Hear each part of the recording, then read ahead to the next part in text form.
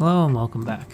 I've had a bit of a break since my last video as we welcome the birth of our twins, but now with a new year here, I aim to get back into making videos and writing a lot more in general. Today I have a pen that has been on my list for quite a while, but have often overlooked it.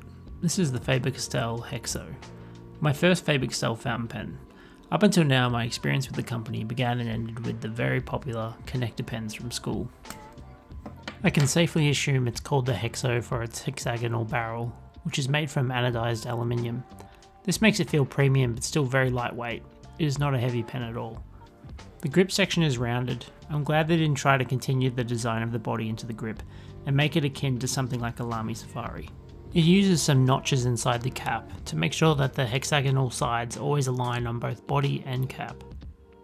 The nib, while I wish it was slightly larger, contains a nice design and comes in black to match the accents of the pen.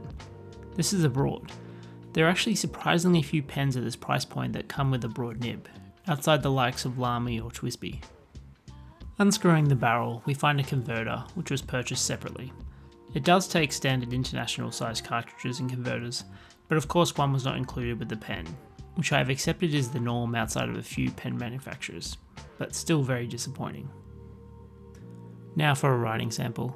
I was pleasantly surprised with how the steel nib felt, and also the broad was perfect for what I wanted. It puts down a nice amount of ink, which is required for this Pilot Iroshizuku Hotaru-bi, which is of such a bright, almost fluorescent highlighter colour. The pen can be posted also, but it is a good length to write unposted. For likes and dislikes, the things I like are the design, the metal body, the fact it uses international standard converters and cartridges.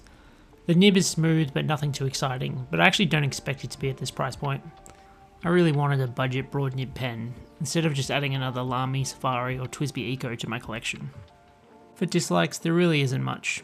If I had to nitpick, I'd say the clip is slightly tight, but it's not really an issue for me as I rarely use them. It might actually be slightly too light for me though. Even with a full converter inside, I found it too light to what I generally enjoy. It is also on the shorter side, compared here to a Cross Calais and a TWSBI Eco, but not short enough to be uncomfortable unposted. Overall, it's a good entry-level pen that some may not have known existed, and it is definitely worth a look if you want something different to the main contenders. As always, let me know your experience with this pen. I always love reading through the comments. Otherwise, thanks for watching and goodbye.